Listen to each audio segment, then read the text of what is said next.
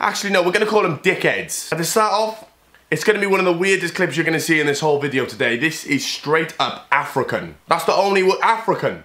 Weird. Now, a lot of weird shit does go down in these African leagues, but look at this black guy. He goes sprinting to the post, and he starts sprinkling it with what they call witchcraft.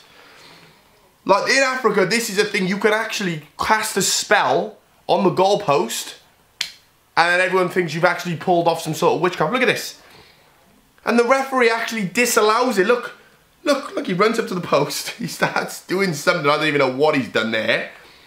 He's sprint off, and the referee believed it. The referee believes there's something going on here. I mean, he gives him a yellow card. Is that serious? Do these African people actually believe that you can genuinely cast a spell on the fucking goalpost? Do you know what? I'm done.